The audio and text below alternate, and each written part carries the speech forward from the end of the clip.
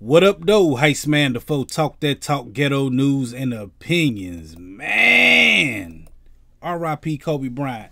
Today is the second anniversary, the second year anniversary of his untimely death. Him and his daughter and a couple other people. Man, R.I.P. to Kobe.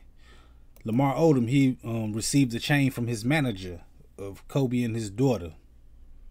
Yeah, I don't know what to say about this, man. I mean, it's made out of money. It's worth a lot of money and all this stuff. And it's the picture right here of Kobe and his daughter, you know.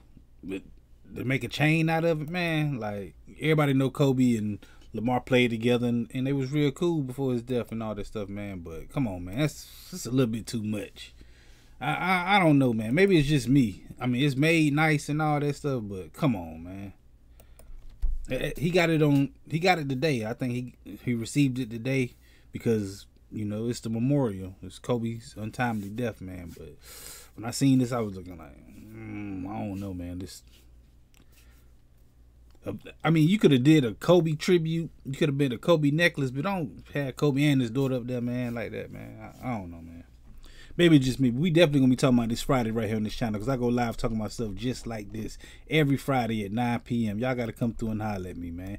Hit that like button, the comment button, the share button, the subscribe button, the notification bell. All them good buttons you got to hit to get this pimping that I'm putting out when I put it out. And like I said, I go live every Friday at 9 p.m. Come through, holler at me. Join the conversation. Tell me, how do you really feel about this Kobe Bryant necklace that LAMAR Odom has received, man? And holler at your boy.